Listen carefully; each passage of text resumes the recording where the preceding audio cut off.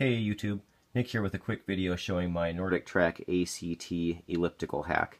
Basically, the tensioner stopped working on my elliptical, so I was getting zero resistance while working out, and I traced the issue back to the main board, and I didn't want to replace the main board or buy a brand new elliptical, so to get around that, I just hooked a 9-volt battery permanently up to my motor to adjust the tension that way.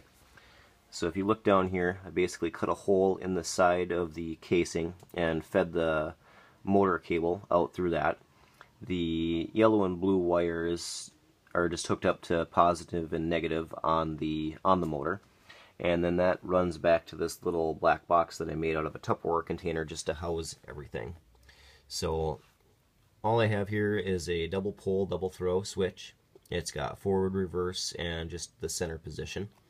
And then just a little push button switch here to actually activate it. So if I push this button, you should hear the motor or the resistance being adjusted. And that little kind of clunk that you hear, that's basically the tensioner hitting max tension, and then it just kind of resets itself. So I found that it doesn't matter if you have this in going one way or the other, if it's going forward or reverse, it still adjusts the tension and then just kicks over. I don't know if you try to do this, if you'll have the same results as me, but that's what I found. If I flip this over here, it's super easy.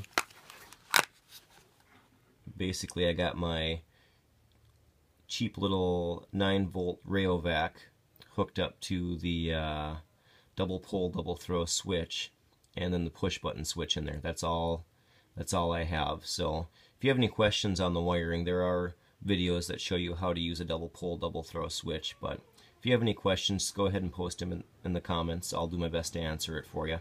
Thanks for watching. Hope this helps. Bye.